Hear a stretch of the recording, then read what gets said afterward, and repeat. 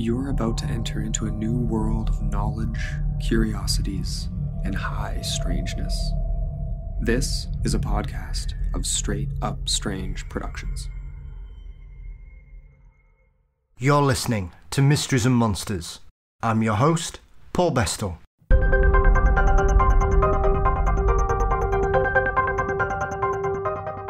With his latest book, Monsters of the Tar Heel State, David Weatherly has again brought us another fantastic collection of cryptids, legends and witness encounters from across North Carolina.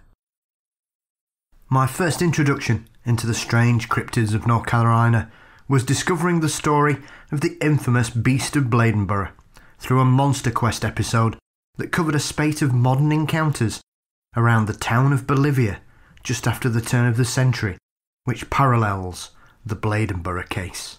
North Carolina certainly seems to be the stomping ground for something that likes to take domestic animals of all shapes and sizes every few years. Also on this episode of Mysteries and Monsters, we will dive into the mysterious Black Panthers of the Carolinas, another creature dismissed as either misidentification, bobcats, or even Labradors. Can hundreds of witnesses really all be wrong? For some, the number of Bigfoot encounters in the Tar Heel State may also be surprising, yet the reports go all the way back to the days of the Cherokee. We meet Knobby, the local Bigfoot dearly loved by the residents, Michael Green, a man who allegedly caught thermal footage of a Bigfoot, and the curious case of Casey Hathaway and the bear that allegedly saved his life. A big thank you as always to David for his time, conversation and knowledge, and the links to the Bigfoot footage we mention in the show will be in the show notes. As always, you can support the show by signing up to Patreon in the show notes for $4 a month for early access and bonus content. We're across all social media platforms, including Facebook, Twitter, Instagram. You can subscribe to the Mysteries and Monsters YouTube channel, and you can find our website at mysteriesandmonsters.com. As always, artwork for the show by my brother, Dean Bestel. The show is produced by Brennan Storr of the Ghost Story Guys, and Mysteries and Monsters is delighted to be a part of the Straight Up Strange network. So, before we join David, let's hear an infamous 911 call regarding one of the sightings of Knobby from a gentleman called Tim Peeler, who the media didn't treat so kindly. Clearly, Tim had a very chilling experience. I don't know if I should have called this in or not, but what's going on? if I'd had my camera, I took a picture of it. Took a picture of who? I don't know what it was. He's walking upright like a man. I would not kill it because I was afraid to. But it went back up the mountain. Cleveland County 911. Hello. Can I help you? Yes. This is Tim Peeler. Uh-huh. You probably have my address. Yes, sir. What's going on now? And I shined a light on this thing, but I would not shoot it. Okay, what did it look like? It looked like a giant ape with a man's face. But I was afraid to kill it. And it made a whistling sound. He was about 9-10 foot tall with real long arms. I go out there, he gets gone. Now I come back in the house, and he gets back there again, and my dogs are just raising heck. Would I get in any trouble if I shot and killed this beast, this animal, or whatever it is? Would I get in any trouble? I can't answer that question. If he goes too close to me, I'm going to kill him. To some, North Carolina may not strike you as a hotbed of cryptozoology, yet you only have to mention the ferocious Beast of Bladenboro, or the ubiquitous Knobby to those in the know, and a wry smile may appear. The Tar Heel State is full of many a monster. Once again, David Weatherly joins me to take us on a tour of this underrated area in terms of monsters and legends that go back centuries. David, a warm welcome back as always. How are we? Good day, my friend. It's always good to talk with you. Oh, likewise. Another wonderful addition to your ever-burgeoning state cryptid guide for us all around the world. North Carolina is clearly a state that's dear to your heart, David.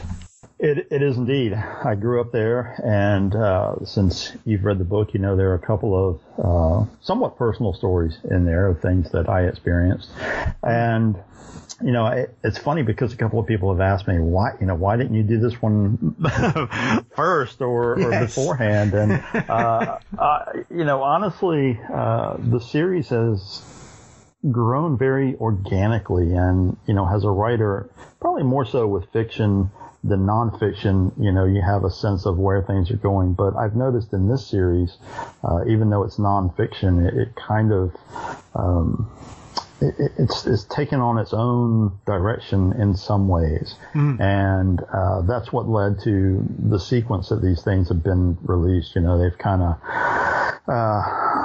been all over the country so far. I've done something in the West. I did Alaska and the Midwest, and now I've hit the South with North Carolina, and didn't do it at first because I wanted to write it carefully, so to speak, since there was a personal element, and since there are so many different stories in the state. It turned into a pretty thick volume. In fact, the last three have been pretty hefty size-wise, and there comes a point where some things just have to be trimmed down. Obviously you could do a whole thick book on just Bigfoot sightings in almost any given state. Yes. And some of the other stories are extensive too, but North Carolina, of course, has some pretty unique tales, like a lot of the states do, like most of the states do. And its big one made the cover was the Beast of Bladenboro, sometimes called the Vampire Beast of Bladenboro. Yes. But it also covers, a range of other things. It covers, of course, Bigfoot sightings, some water legends, and a range of other strange things that I have uncovered over the years. I mean, that is one of the things about North Carolina, as I referred to in the introduction. I think it's one of those that when you realise just the quality of some of the stories and the monster legends and the encounters from the state, it does surprise me, as we were speaking before we started the interview, David, that the Beast of Bladenboro is one of those that's very well known these days. However, one of the other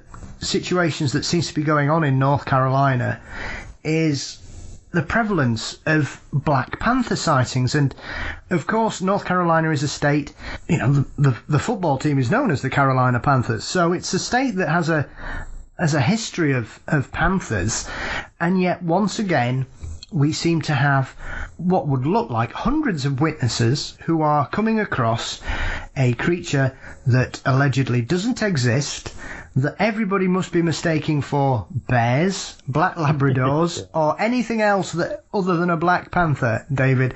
And as we said, as you were referring to there, it's a state very close to your heart as someone that grew up there.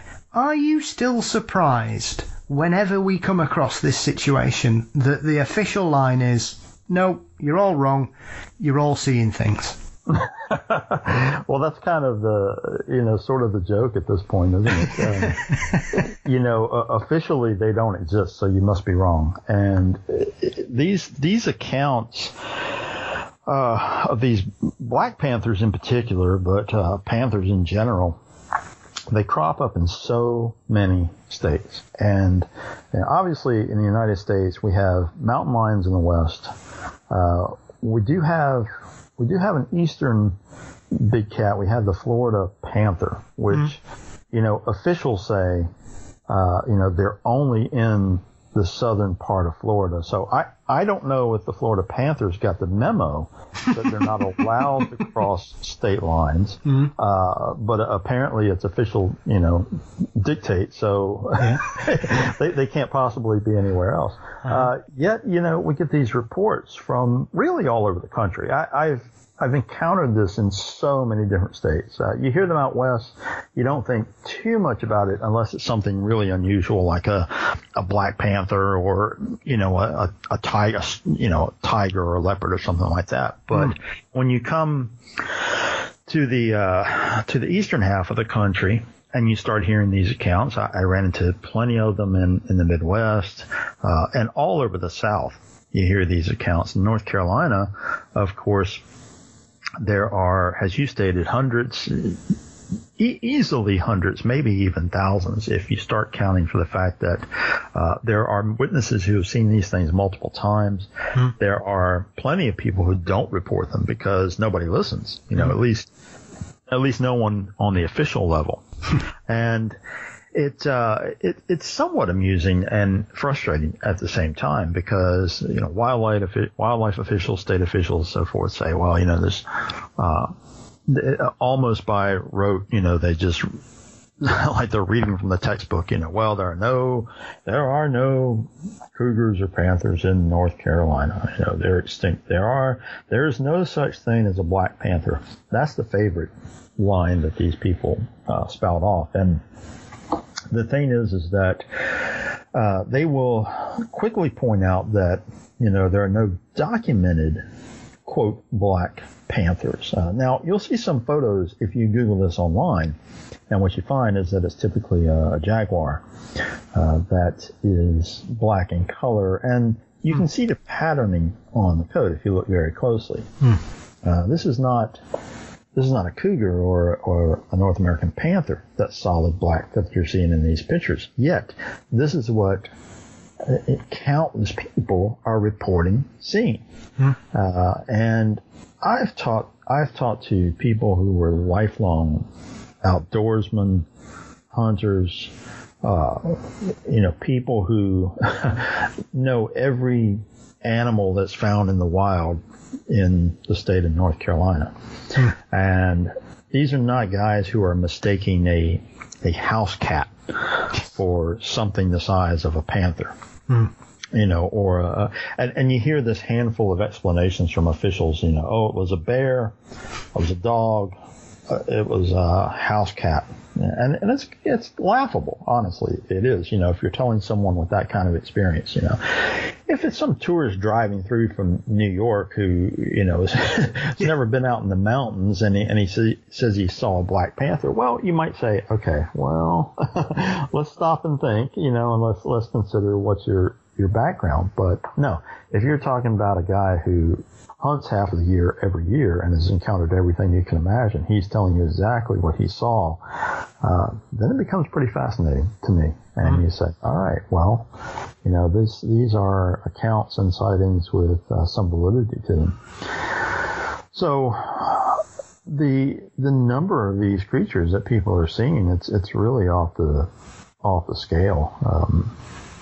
In some portions of western North Carolina, you hear these reports. If you start listening and know who to talk to, you hear these reports all day. Yeah. People who spotted them, sometimes while they're out hunting, sometimes, when they were just out, sometimes in a national wildlife area. They're all over the place out there. And what's the explanation? Well, we're not quite sure. Well, we know what the explanation is, David. They're not there. Everybody's wrong. Yeah. I mean, there's a great quote from one of the people that you speak to. I think he's a gentleman called Jim from Asheville, who basically said, well, I didn't bother reporting it because I'm sick to death of people telling me that I don't know what I'm looking at. Right. And that seems to be the general thing, as you refer to. When you get people who have spent their entire lives in the woods hunting, either for sport or working in that field in regards to population control, David, for whatever reason, I find it incredible that these people are completely dismissed out of hand, as if these people have no ability to understand what they're looking at. And you wonder if these people are so bad at recognizing animals. How on earth have they managed to make a living out of this? Right. Yeah. Yeah. Well, you go into the rural areas of the state and you find people who, they hunt for sustenance, and have for generations. So these people, they know what they're doing. They know how to track animals. They understand and recognize the signs.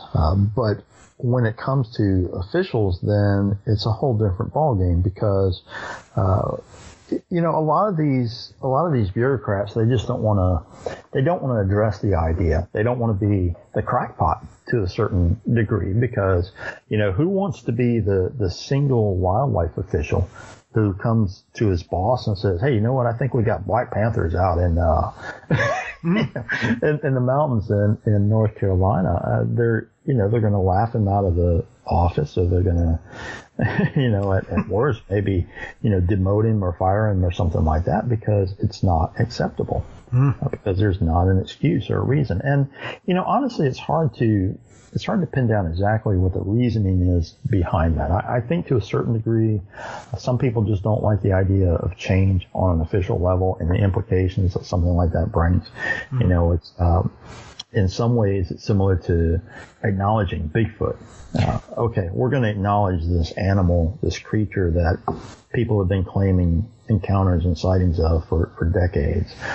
So what does that mean on a governmental level?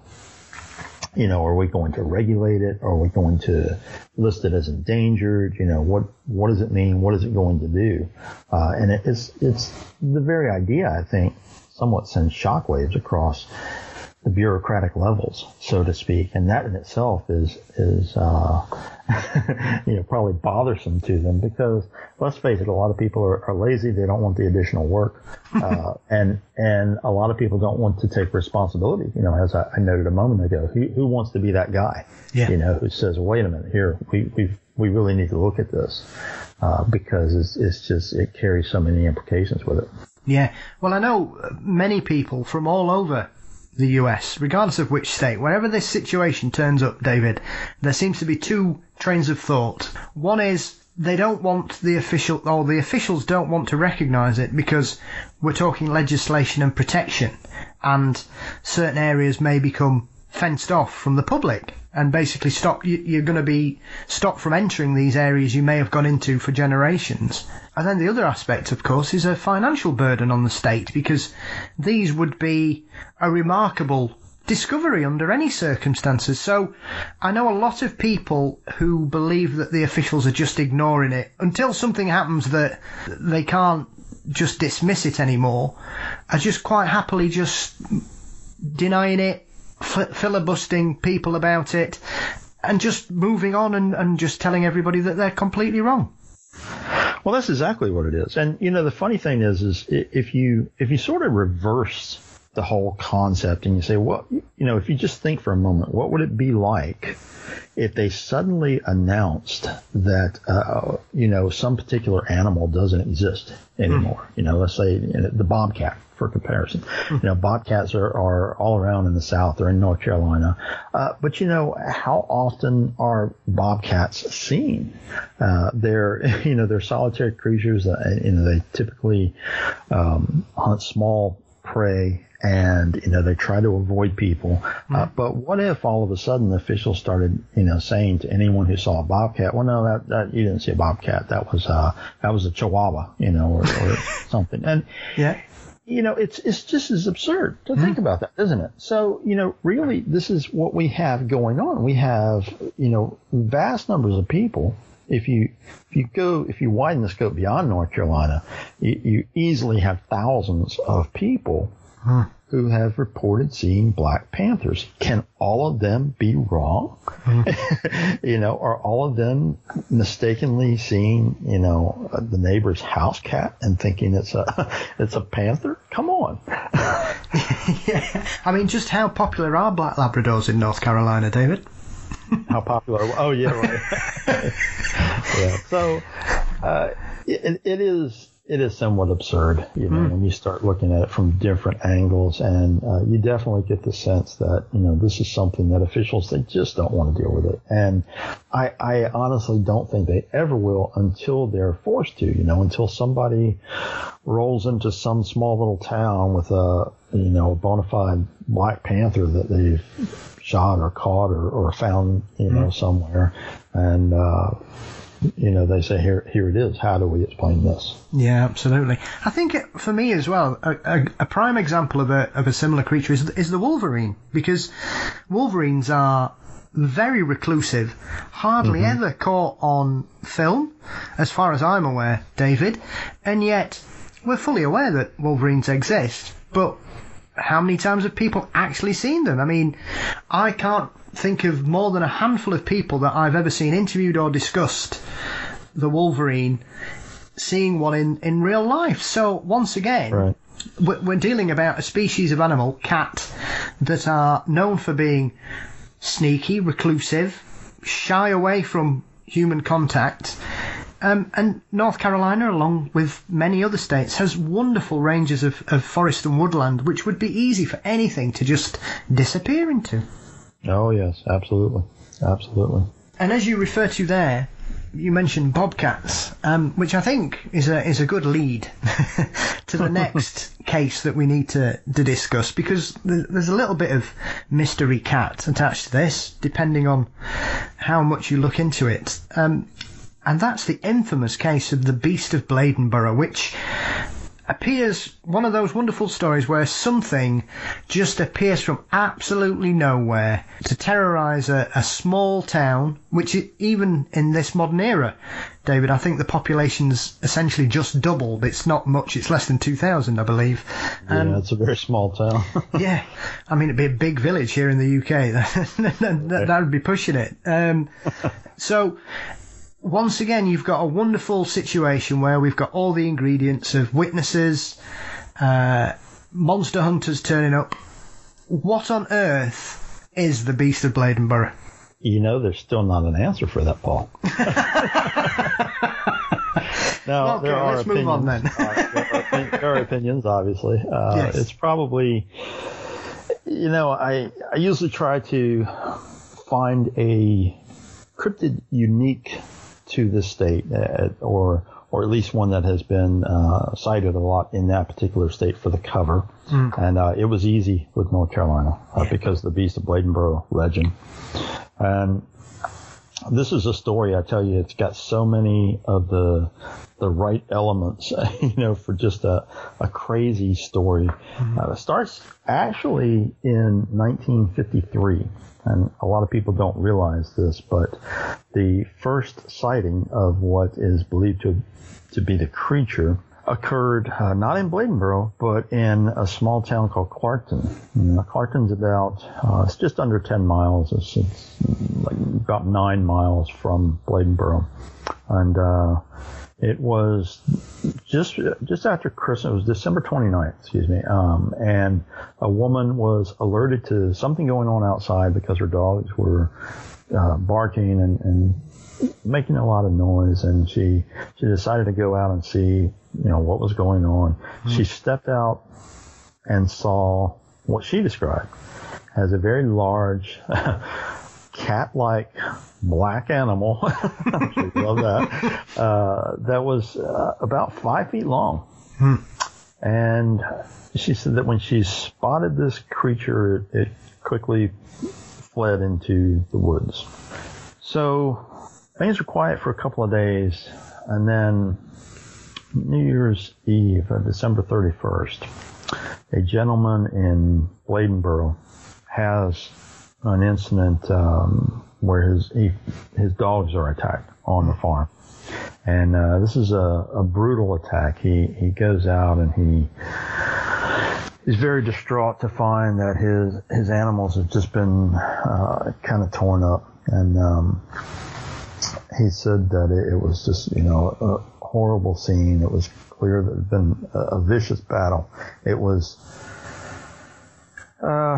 late in the evening, somewhere around 10 or 11 o'clock at night. And The weird thing in this incident is that the gentleman's father wrapped one of the dogs up in a blanket, and later on at some point, this creature, whatever it is, they didn't see the creature at this point. Whatever the thing was, it came back and retrieved that dog. So it shows up again sometime in the early morning hours, and it kills the other animal.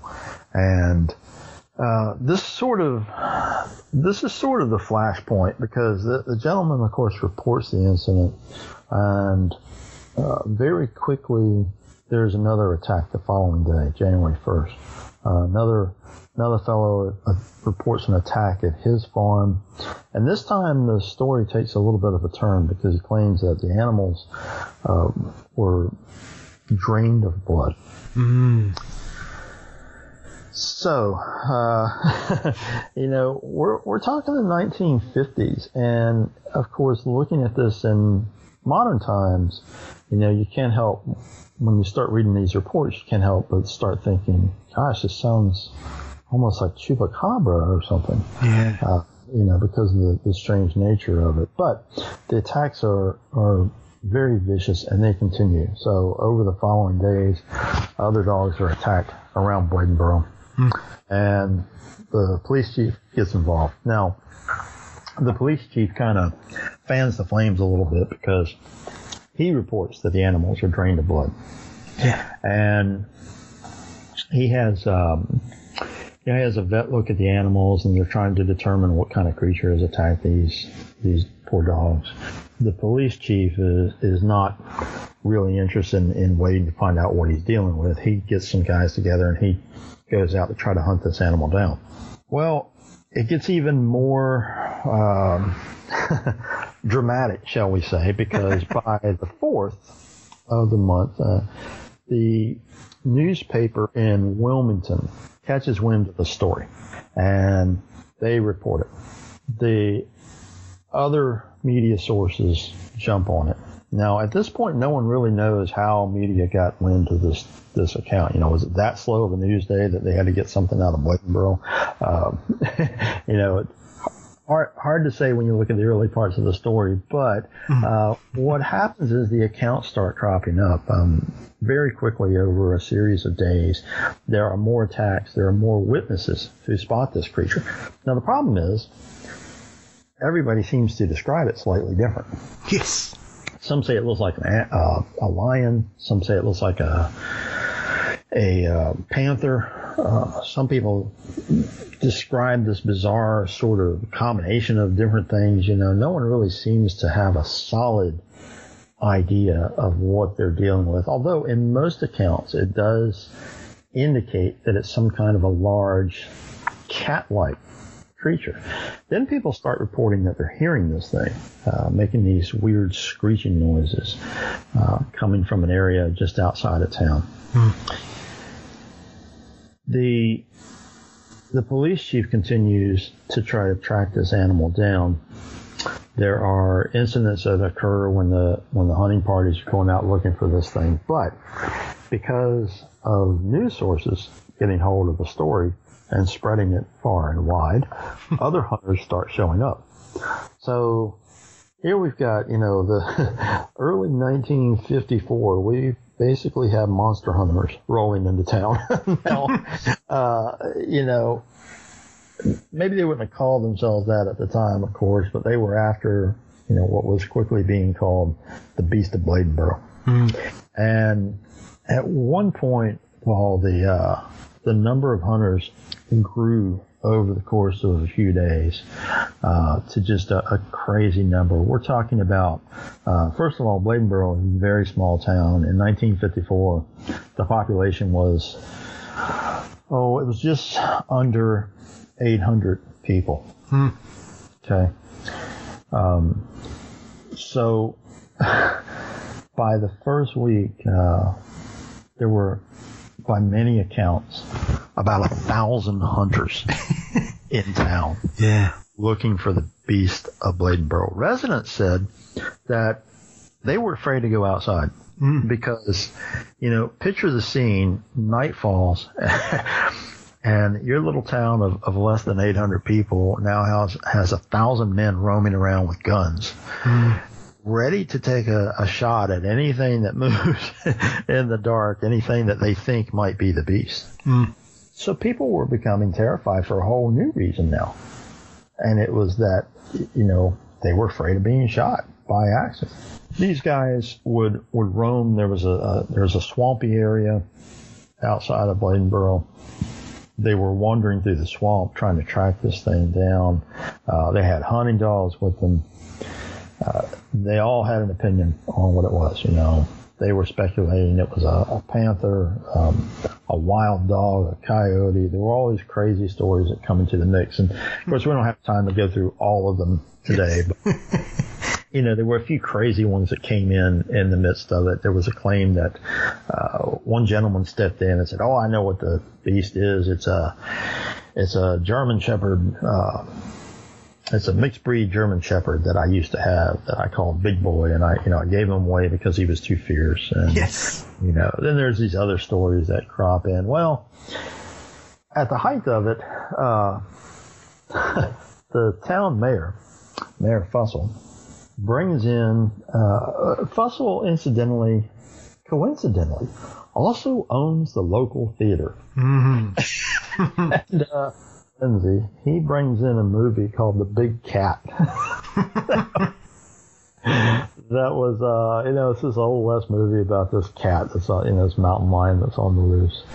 And it gets really somewhat insane. And, when you hear these tales, you get the sense that this drug on for a long time, but really the frenzy only lasted a brief time. It lasted for all totaled, probably less than 3 weeks, because by the middle of January, they're talking about potential, explanations for the beast, to describe what it is. And along the way, the mayor is now getting concerned, as is the police chief, that the situation in town is just out of control. Yeah. So the mayor takes advantage one day because a gentleman rolls into town and says that he's killed the beast, and it's a bobcat. And they take this poor bobcat, and Mayor Fussell, announces the beast is, we've called the beast. He is, and they take this bobcat and string it up on a flagpole in town center and put a sign under it. This is the Beast of Bladenboro. Yeah. Now they do this in order to call off the hunt, essentially, and to get rid of people. So after that, the hunters start trickling out of town, and things slowly return to normal. However, there are reports that crop up after that, and they're quickly kind of shut down and say, no, that's not, that's not the beast. We killed the beast. It's all over. In hindsight, when you look at the entire thing, you find some interesting points to the story. First of all, Fussell, it turns out, was the one who contacted the media to get them into the story. Obviously, he was hoping to get some attention for the town, and some good publicity, and hoped it would help tourism or whatever. Well, it certainly did that for a couple of weeks there. Probably not quite in the way he expected. I suspect he also made a nice profit at the time of from airing the Big Cat movie. But otherwise, the atmosphere had just become so carnival-like, and just so frenzied that they really had no choice but to shut the thing down somehow, some way. And that's what they did by claiming, "Oh no, it's just it's all over. It was just a bobcat, and it's done." So that was the main portion of the Beast of Bladenboro story. Of course, its legacy, continues even today, because there's still a festival that takes place in the town It's called, it's named after the beast. And I was just in Bladenboro a few weeks ago, and people still talk about it. And they still remember the attacks. Of course, it's not too far back in history, so there are still people who were alive at the time and remember the incidents and remember the craziness that was going on, and also remember that there were attacks afterward that have cropped up on occasion. And you talk to pretty much anybody in Bladenboro today, and they'll say, yeah, well, that bobcat that they brought in the middle of January was not the beast. Not at all. Yeah. I mean, one of the striking things about this whole scenario, primarily fossils claim that the bobcat was responsible, is that I don't think that anybody described seeing anything that looked like a bobcat in the first place, David. No. No, not at all. And it was a swamp that this gentleman caught the bobcat in. He actually nabbed it in a steel trap that he had set in the swamp. And this was, it's a couple miles from the city. Obviously, there were bobcats in the swamp area, but no one, as you said, no one had described this thing as being a bobcat. Everyone said it was much larger and much different in appearance. Once again, it's one of those convenient solutions, it seems, David, that whenever we get a weird case like this, I mean, the only thing I was kind of expecting was someone would say, oh, well, we had that circus train crash round here the other year. Yeah. One of the lions escaped or something, because that, once again, is one of those that's wheeled out in a couple of other weird incidents in the state as well, where people say, oh yeah, there's been an accident, and it's just one of those. And yet, as you refer to, it seems as though they just ignored what happened afterwards, because there were a few other incidents and a few other animals were taken and killed. And it's almost as if they didn't want it to be continuing at all, as far as they were concerned, as far as the town was concerned. You've got 1,000 gun-toting visitors. I know you refer to it in the book that a group of university students turn up with guns because they want the beast's head for their wall. Yeah. So clearly it had caught the imagination, because I would imagine people were coming from out of state, coming up from South Carolina and Georgia and in from the other states as well, just to try and get a piece of the action, it would seem. And it's one of those where it seems to be one of the first modern monster hunts, David, as well, in American history. It's definitely an early one. We had a lot of these that cropped up in the 70s with various sightings. I covered several of those, of course, in the Indiana book. And in other areas of the country, we've periodically had some of these types of cases. But this one definitely was an early one, 1954. And it wasn't as, obviously it wasn't a period when everybody was talking about Bigfoot or things like that. So this was somewhat of a unique thing. And there was, for most people, there were tangible things they could look at to say, wow, this is definitely some kind of creature. There's certainly something going on. This was not, for instance, a set of massive tracks, that just led off into the swamp or something. This was a case where there were, physical attacks. There were all these animals that had been assaulted. There were multiple witnesses who had claimed they had seen the creature, who had heard the creature, and who had very fairly distinctive sightings or encounters with the thing. So, that also made it very unique, I think. And, of course, in modern times, if something like this was going on, we would probably have the potential to do so much further investigation. We'd be able to look closer at the victims to see, what kind of marks or indications or maybe even DNA there was. But at this point, obviously they didn't have that kind of technology. However, it did certainly catch people's imagination, and again, the media attention, that hyped it so much. I think created a situation where many people decided they wanted to be, the guy who nailed the Beast of Bladenboro, once and for all, and had the trophy, so to speak. But that doesn't really happen because they usher in this poor bobcat and they say it's all over. Get on with things, and I think that even during the time period, a lot of people didn't necessarily believe that, but certainly residents wanted the situation to come to a conclusion. Because they had valid concerns about what was going on. And I think that, because the hype was quickly squashed, there wasn't really anything for the so-called monster hunters to feed on, so to speak. There weren't new reports. There weren't new reports coming in every day. There weren't, articles popping up in the papers. So they kind of had to let it go in that sense. Yeah.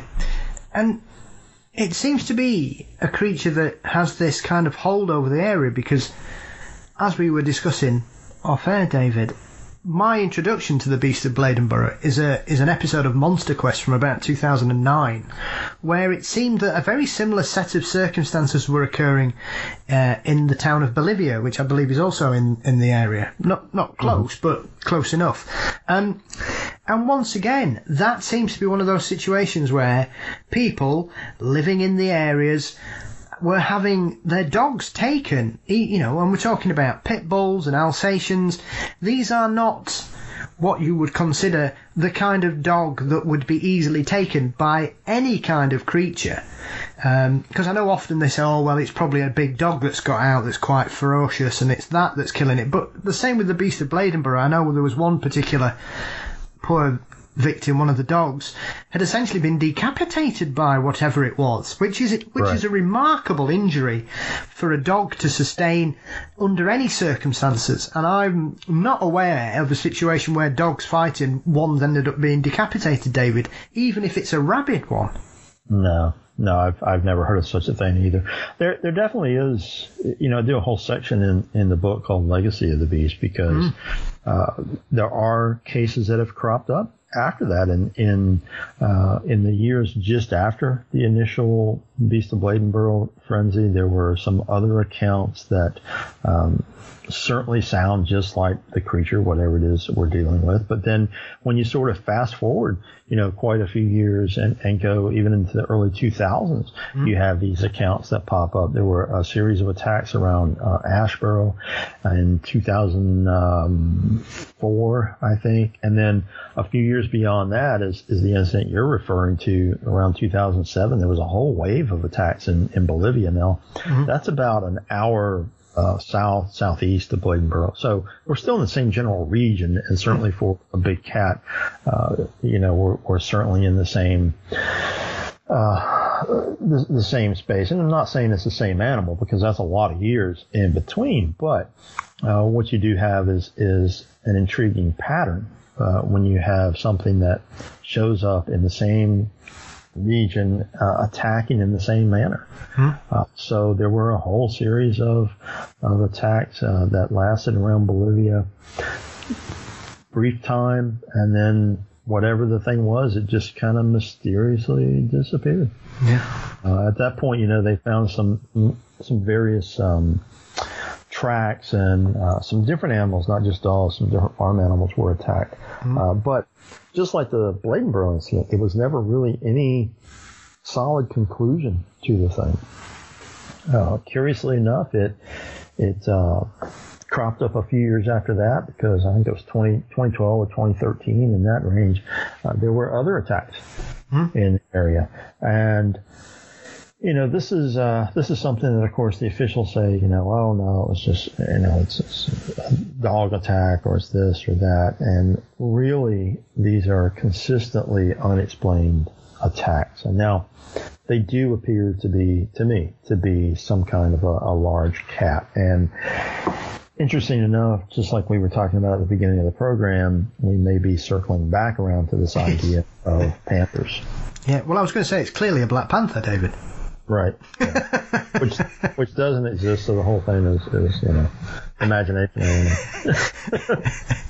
Well, yeah, I mean, and once again, like I say, as with the original incident in the 50s and the other ones, because I think is the one in the 60s where it's pigs that, rather large hogs that get taken down, and then you have reoccurring flaps. And they're all very short periods as well, like you say about Bladenboro. It's a very short period of time, which is a typical cryptid flap as well, David. Regardless of what kind of creature, we occasionally come across these stories where something seems to happen over a 3 to 6 week period and then just disappears into the ether again, into the swamps of mystery, wherever it may be. Right. And this just seems to happen every sort of 10 to 15 years in this particular area.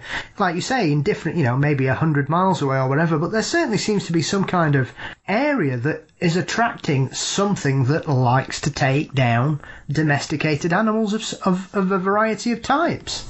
Yeah, absolutely. And, if you kind of have to look at it, if you really want to get to the bottom of it, I think you have to strip away some of the hype that surrounded it. And even modern representations, of course, they push the more, what's the word I'm looking for? They push things like, it's the vampire beast. Yes. And, more sensational aspects. So I think Monster Quest, when they covered it, even called it the vampire beast. Yes. But if I recall correctly, they also came back around to the idea of a cougar being the culprit. And really, when you take away some of the hype and look at the bare facts, I think that's what we're dealing with. So once again, the imaginary Black Panthers are striking, but this time they're doing a great deal of physical damage. Yeah, because I remember in that episode as well, I think they played some Big Cat recordings to one of the witnesses who'd heard it when he was sat on his porch. And I think he identified a lion. Which is one of those things that I know you touch on in the book as well, that North Carolina is one of those states where they've got a secret big cat population of exotic pets. Yeah, I mean, you'd be surprised how many places in the U.S. actually has that, these illegal exotic pets. And of course, I think that a lot of these accounts that pop up around the country, the explanation is exotic pet owners who let them go, because they quickly realize, one, how large these animals become, and two, how much it costs to feed them. Because if I'm remembering correctly, a tiger eats something like, 50 pounds of raw meat a day or something.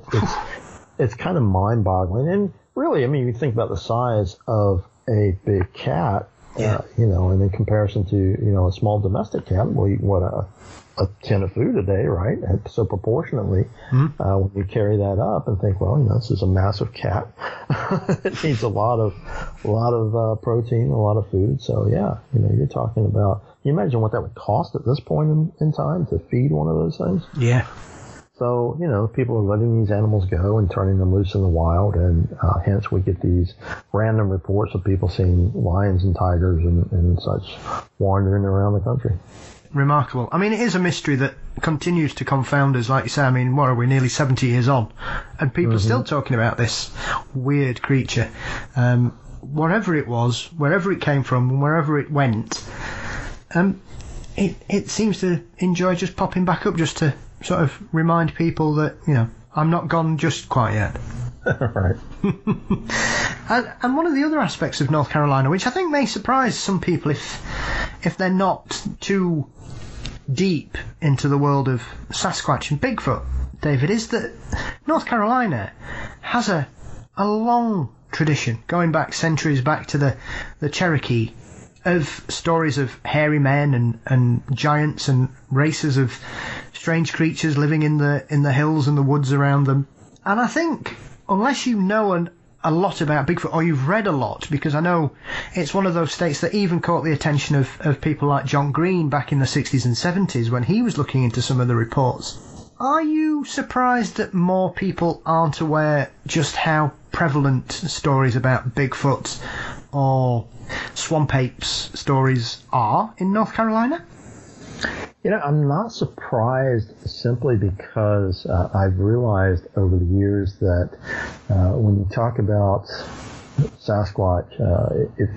Certainly, if you go back and kind of not think about the past 10 years with all the television and shows like Finding Bigfoot and things like that. If you go back prior to that, people just were not that aware of how widespread these creatures are. You would say Bigfoot, and most people would think, oh, Pacific Northwest.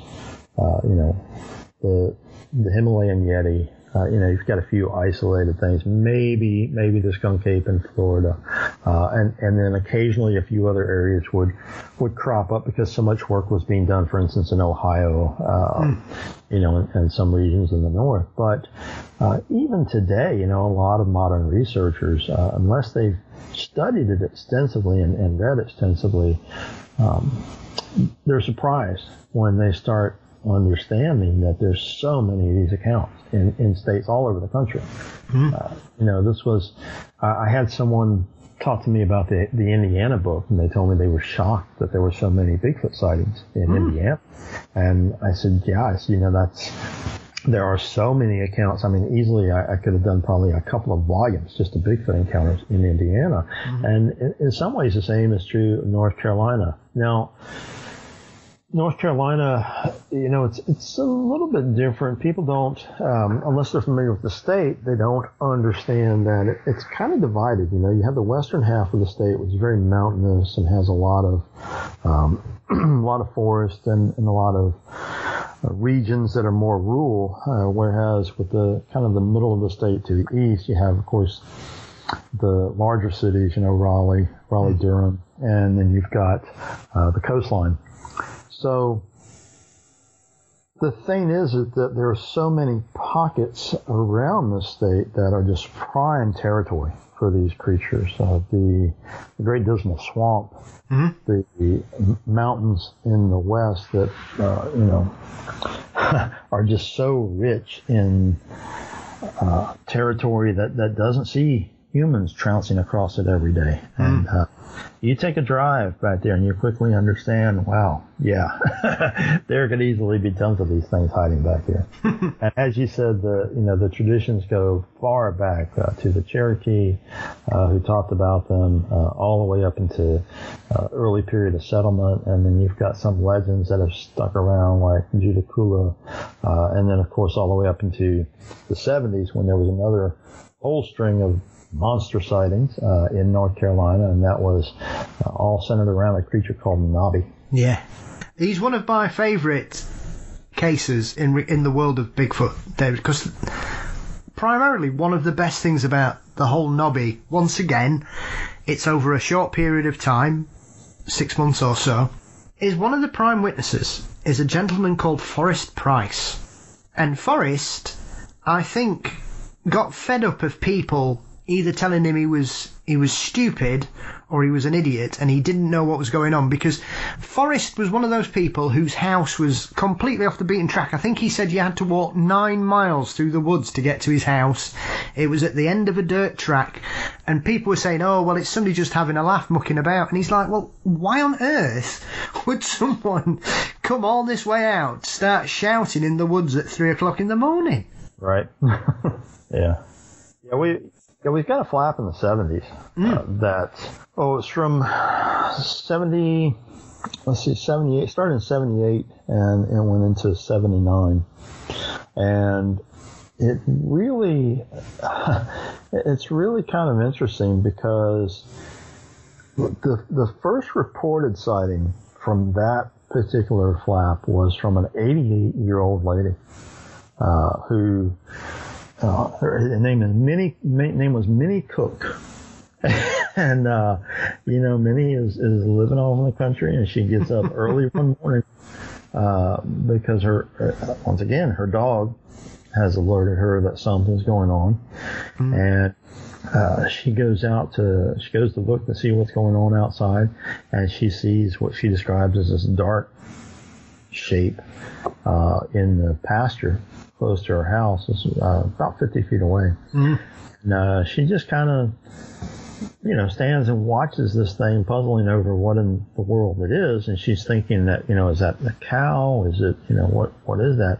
Well, then it stands up on 2 legs. So she now realizes this is a bipedal creature, and it's staring at her. Now she was terrified at the sight of this thing, and afterwards she kept a rifle with her anytime she went outside, because she was, she didn't want to run into this thing and didn't know what it would do. But the thing about her sighting is that it's kind of supported by some other sightings. There was a gentleman who was driving a load of wood not too far from Minnie's house, and he spotted this thing. He thought at first it was a bear, and because of its size, but he said that it was picking berries off of berry bush and eating them. And he said that it emitted this low growling or this low sound, and he was not too he was a little bit cautious of the thing too. So these stories, they quickly grow in this area. And again, you're talking about the country. That's one thing you really have to emphasize with these sites. You're talking about a rural area.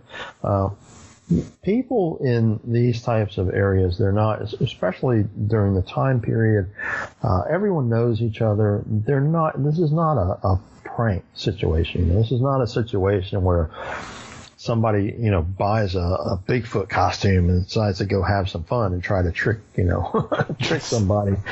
This is completely different. And the accounts, they quickly flow in. There's a pair of sisters who are driving in the area in the following January. They spot this creature. It's consistently seen around the area. There's a hunter who spots it. Now he gave a good description of it, because he said that it was somewhere around 6.5 feet tall and about 300 pounds. He described the face, which is interesting, because this is where we veer far from anything that's like a bear. Skeptics jump in and say, well, bears can stand up. Well, of course they can, but these people know what bears look like, and now they're seeing a creature that is not a bear. So this gentleman, this hunter, he described the thing, and he said that this was definitely not a bear, that it didn't have a snout, that the face was flat and somewhat human looking. He was absolutely certain that it wasn't. Now, the funny thing about this guy, Paul, is he was out poaching. Yes, he was.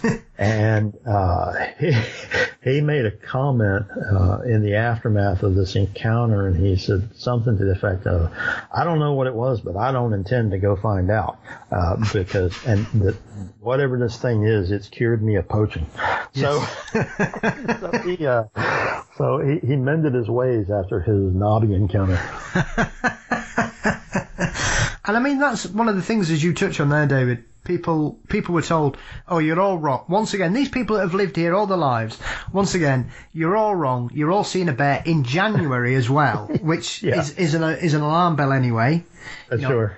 Because I know bears do hibernate most of the winter. They will appear occasionally, won't they? But still. And it's one of those where I've also seen one of those classic excuses whenever a Bigfoot flap occurs, that somebody with no evidence goes, oh, well, yeah, it was some moonshiners trying to scare people away. And you're like, well, how can you scare people away from where they live? Right.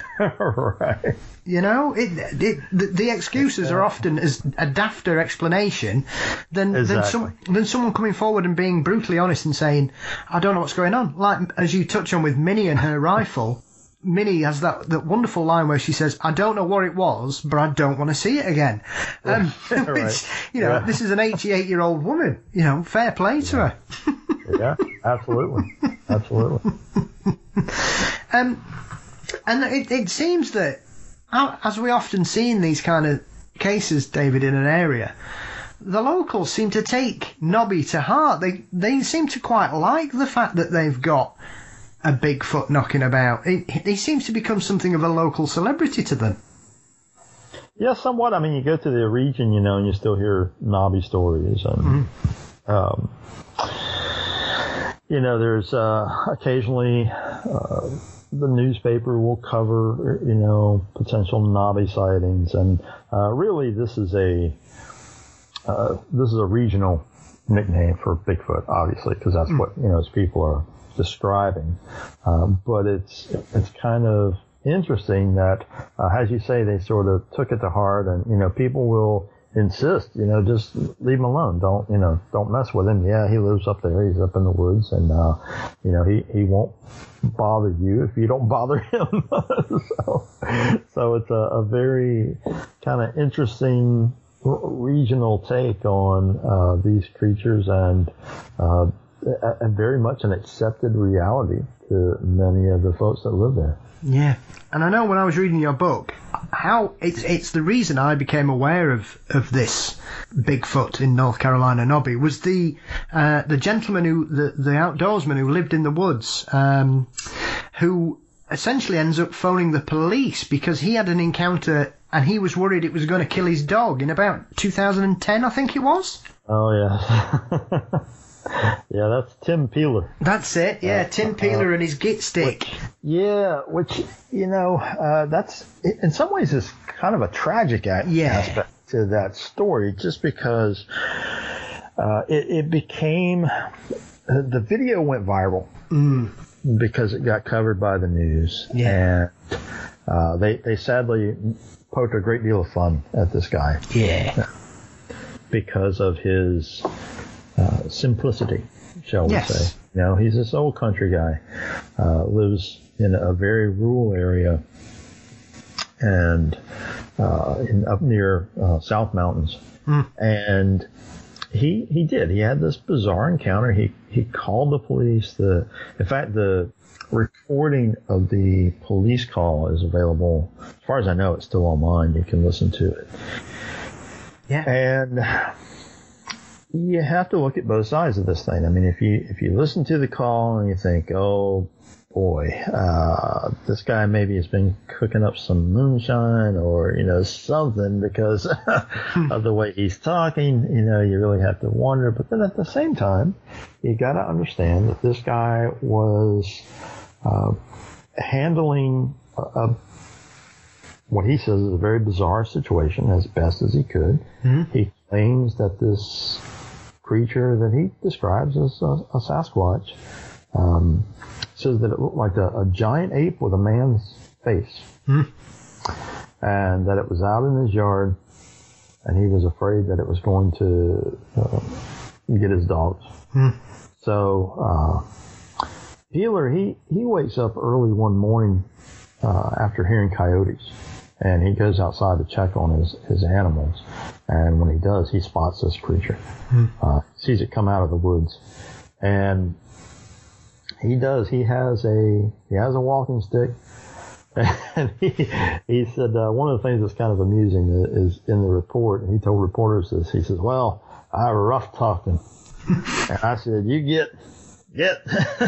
He demonstrates how he, put this stick up and poked at this, poked towards this Bigfoot and said, get out of here. Yeah. And, the police responded to the call and talked to him, and he was honest and repeated the story many times, in fact, about what he had seen. It became sad in that mainstream media caught on to the story. It was run on, like CNN and some of the other news networks. And there was a YouTube interview that was put with Peeler, and then it becomes kind of a joke. It's not let's listen to what this guy saw. What in the world is he describing? No, let's just, poke fun at how he acts. Yeah. And that's the sad part of it. But, it was interesting in that one of the law enforcement officers that investigated the case said that he recalled the Knobby stories from the 70s. And, he wasn't necessarily sure what to make of it, but he was like, well, he's doing his job and he's taking the account. So, yeah, I mean, people in the area, they're kind of, the ones I've talked to are kind of mixed. A lot of them say, no, he saw something up there, and those things are back up in the mountain, and, yeah, that's what he saw. Yeah, absolutely. And for me as well, David, like I say, he's a very genuine person, and he's one of those where being interviewed by mainstream media was probably the worst thing that could have happened for him, because he does essentially end up becoming an object of ridicule, which I think is very unfair to him, because he didn't have to do this, and I think he was just genuinely telling people what had happened to him, because it's one of those where you think, well, he's got nothing to gain from this. And I know he was quite frustrated about the ramifications of this, because everybody seemed to do very well out of his story apart from him. Yeah, and he didn't want publicity. You know, he was really quite bothered in the aftermath of the whole thing that that resulted in so much publicity for him. And there was a later interview that was done by a magazine out of Charlotte Magazine, in fact, regional magazine, that interviewed him. And he said, look, it was just something that happened to me. And, I was afraid. I was worried about my dogs. And, everybody's made money off of this. I just wanted to tell the police and let them know what I saw. That's really all it was about. So you strip away all the poking at him and everything, and it's an interesting sighting. Yeah, very much so. Well, the thing about North Carolina experiences, there are two other Bigfoot-related stories I want to touch on, if I may, David. First of all, is Michael Green, the former tank commander, which is a hell of a resume for many things. Once again, that's one of those things where I saw the footage and had completely forgot about it until I read your book, and I was like, of course, yeah. That is essentially a guy who claimed to have had an encounter and didn't have a camera on him, and became so convinced by what was happened, he was determined to get footage of it, and he ended up setting up a lure to try and film it, and allegedly caught something coming in to help itself to a candy bar, I think he'd set up or something, wasn't it? Yeah. He caught some interesting footage. It's one of those that really made the rounds. The guy, as you said, has a heck of a resume, and he was so determined after a personal sighting of a Sasquatch that he kind of dedicated himself to trying to get further evidence. And it's weird that nothing more has really come from that. In the aftermath, it's certainly an area that is high in the number of sightings. He captured the footage back in 2009. And it's on thermal.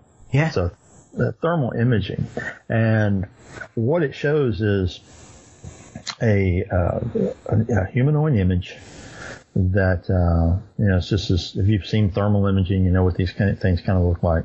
So this what appears to be this very large figure comes out from the trees and reaches out and grabs this bait that Green had left, and it was a candy bar. And a lot of other researchers have been very impressed with the footage. I think it's pretty fascinating. And Green himself, I mean, even he did an interview after capturing the footage, and he said, I really don't care if anybody believes this or not. I know what I saw, and I know what I captured, and here it is. And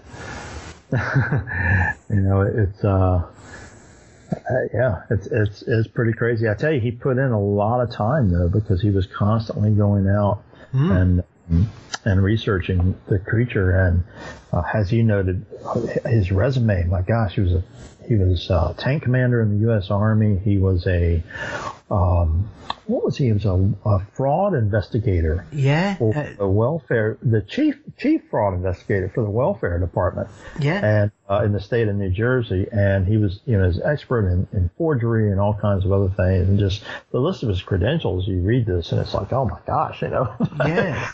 And now, now he says, I saw Bigfoot.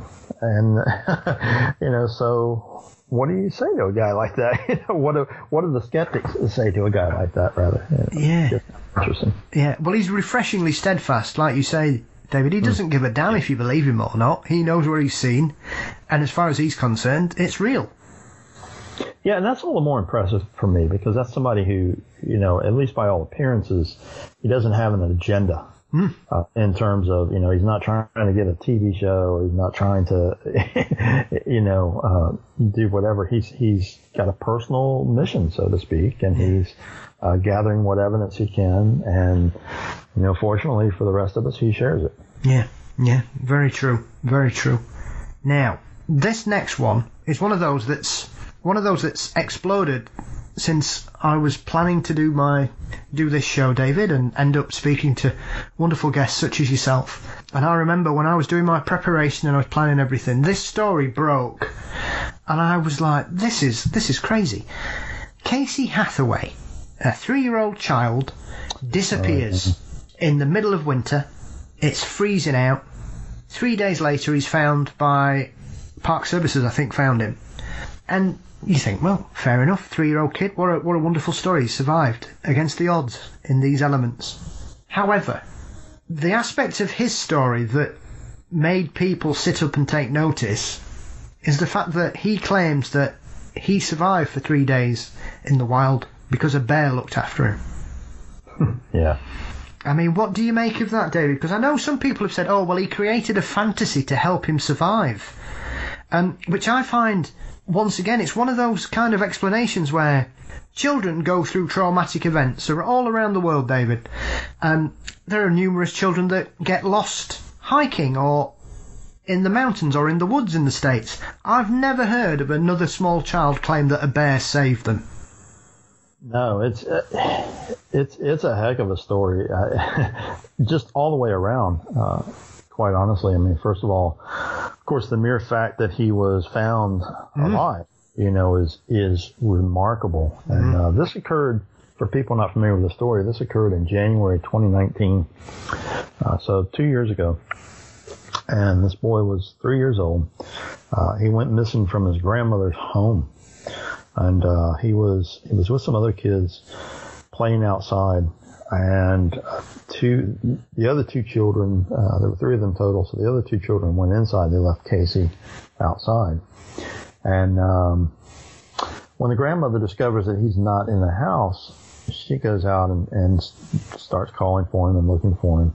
And a period of about, I think 45 minutes or so elapses that the family itself is just searching for this boy, and then they call authorities because clearly something's wrong at that point.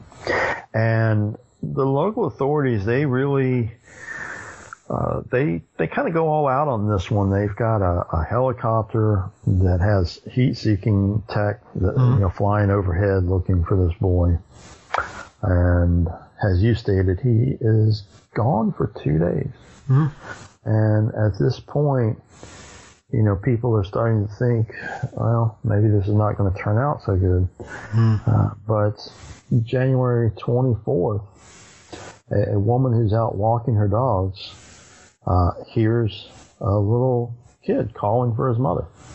So she dials 911, and search team quickly arrives at the area, and they are able, the boy's still calling out. They're able to find him. They locate his voice, and he's caught in a bunch of thorns in the woods. So, at this point, this kid is, he's pretty kind of scratched up, and of course, clearly been in the woods for a couple of days, and he's very cold. His core temperature is low. But the authorities take him in. They take him to the hospital, and they note that while this boy was gone, temperatures in the area had dropped as low as 17 degrees. This is a 3-year-old kid. Yeah. There are a lot of mysteries here, regardless of how you want to approach it or understand it. His explanation was that he had not been alone while he was in the forest, that he had been hanging out with a bear. Yeah. And of course, cryptozoologists quickly looked at this and said, well, wait a minute. Bear is not just going to take the kid in and Yes. treat him to berries or something. What exactly happened here? Yeah. So it is a fascinating story. I mean, even some authorities didn't know what to think of it. There was one of the county sheriff in one of the interviews, said, I don't know what this boy meant. I don't know if he meant that a bear was actually there and was with him, or if he just made it up. He said, but you know what? I'm going to embrace this story and for what he says it is, and be thankful that the boy's alive. Fascinating account, and I think that when you go back and look at various tales of purported human Bigfoot interaction, we really have to question, was there some other element involved here that was more than just a bear? Yeah. Like you say, though, David, even if you take away what Casey says, I can't understand how he survived at all. Right. Yeah, that's the puzzle, isn't it?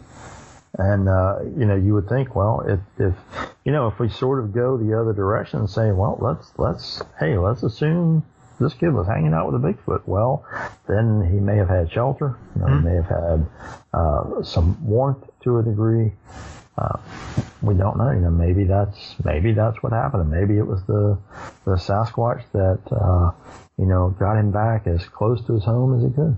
Mm-hmm. Indeed. I mean, it's remarkable regardless. It's a remarkable story and a wonderful end, because like you say, unfortunately, often stories like that don't have a positive outcome for anybody involved. So regardless, it was heartwarming, and I know the footage of the family being reunited is quite tear-jerking, actually. It's lovely to see. And it's about a half a mile from where he disappeared. Yes, exactly. I mean... Well, that's the other aspect of this as well, is, David, his family were shouting for him. Yeah.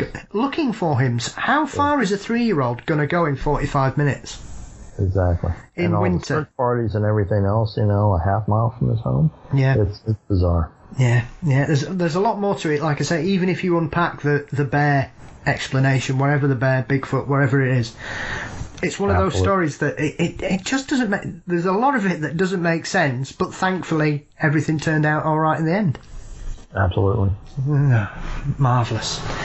Right, I can't let you go before we talk about one of the wonderfully weird stories you managed to uncover, because every time you do one of these state books, David, you uncover a really weird story, and we were laughing before we started the interview proper about... We were talking about those very odd squids that that turned up. This time you've got something else that seems a bit peculiar, which is the weird story about the Cameron Village sewer blobs. And once again, a fairly recent story, isn't it? 2009. Yeah. Is when this one occurs. And yeah, it's a very bizarre thing. You read this, and of course there's a whole different level to this one because it is so recent. You have a lot of media coverage. You have some video. You have plenty of experts who have weighed in from different directions, but no explanation for what this is. And it's almost I liked writing this one up because as I said in the book, this is almost like something from a 1950s sci-fi movie comic book, because it's such a bizarre looking thing. Now this is, you have to imagine this thing if you don't have an image of it in front of you. So we're talking about a blob that is kind of, looks like raw meat. It's wet and it's kind of pulsating. And, it gives you this sense that it's just waiting to leap forward or something, right? And kind of, overwhelm you. And you just have to think that like leaving a slimy trail and making a really disgusting, kind of sickening sound. Yeah. This is what was discovered in the village of in the area of Cameron Village, which is in Raleigh, and this thing was discovered when a routine check was being done of the sewer system beneath Cameron Village. They were running cameras down, construction company was, to see, what kind of condition the system was in. A lot of lines had been built in the late 1940s. So they were expecting, some level of wear and tear and just kind of inspecting to see what do we need to replace and how much work needs to be done here and so forth, when they caught this bizarre thing on camera.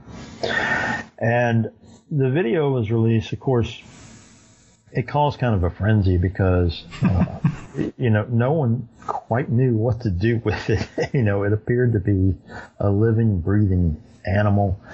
There was quickly speculation on what it might be. There's suggestions that it was some kind of a slime mold. There were other experts that weighed in and say, oh no, these are sludge worms that are bound up in a cluster and are sort of working together. Ultimately, this is one of those things that, really no one seems to have settled on an explanation, because I had 2 or 3 scientists that jumped in and said, no, it's this, no, it's that. And they all argued with each other and said, well, that guy's wrong because it's a sludge worm. And, inevitably in the midst of it, of course, you had videos and stuff cropping up online saying it's aliens, or it's toxic waste that has, become animated by radioactive material. And, the part of the fun in looking at some of these cases, I think sometimes is just the explanations that people come up with to try to figure out and to try to say that they've got the answer. But really, when it comes down to it, no one specifically knows. And the story kind of fades away. Yeah. People just stop talking about it, and you have to wonder, what do the people in Cameron Village think about what's oozing around below their homes? Yeah, I mean, as you touched on there, when I read this again, it's one of those where I'd come across it when it first broke, because it's one of those where it gets shared everywhere, and it was one of those videos that went viral, David, and everybody, as you refer to, saying, oh, it's aliens, they're here. But as you touched on there, it really did remind me of something from a 1950s sci-fi film, Quatermass or something like that, this strange creature lurking in the sewers. And it was funny to see how many scientists were very quick to point out that the other scientists didn't know what they were talking about. And also, I think the lady who described it as being a slime mold essentially just then backed off and said, well, whatever it is, it's nothing to do with this council. Okay, thanks a lot. Yeah. not our problem, thank you. That's not our department.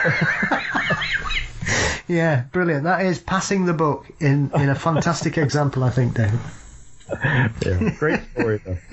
Wonderful.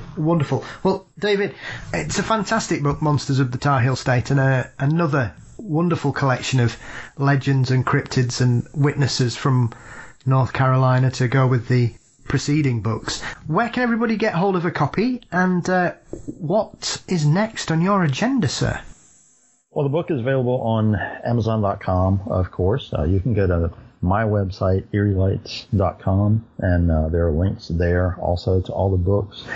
Additionally, if you check, I do occasionally, when I have time, put some signed copies up on eBay for people to snag.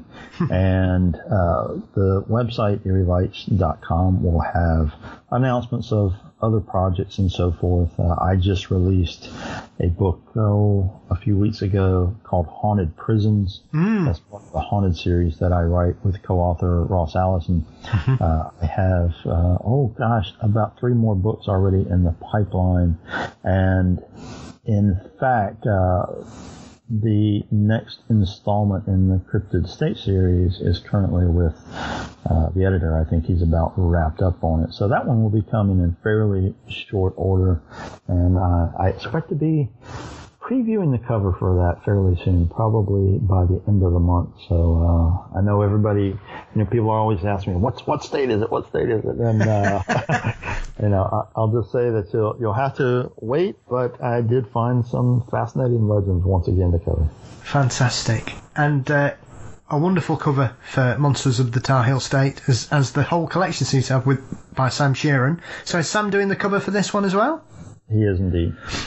Oh, fantastic. I look forward to seeing whichever creature has caught his eye then, David. Yeah. Well, that's brilliant. I was going to say, your books with Ross Allison I do enjoy as well. I know we've not really touched on them when we've spoken previously, but I got a copy of your Haunted Lighthouses for Christmas. Oh, yes, nice. Fantastic. Another captivating facet of the paranormal is things like that. So I've yet to get hold of the prisons one, because that's a subject I'm very interested in as well. So I'll be once again spending my hard-earned money on Amazon, no doubt, David. But thank you as always for your time. It's a real pleasure. Thank you for making time for me as always. You're always very kind and considerate in arranging to speak with me. I will look forward to the new book, and I know for a fact we're probably going to talk about that in the next few months. It's always good to chat with you, my friend. Take care. Okay, you too.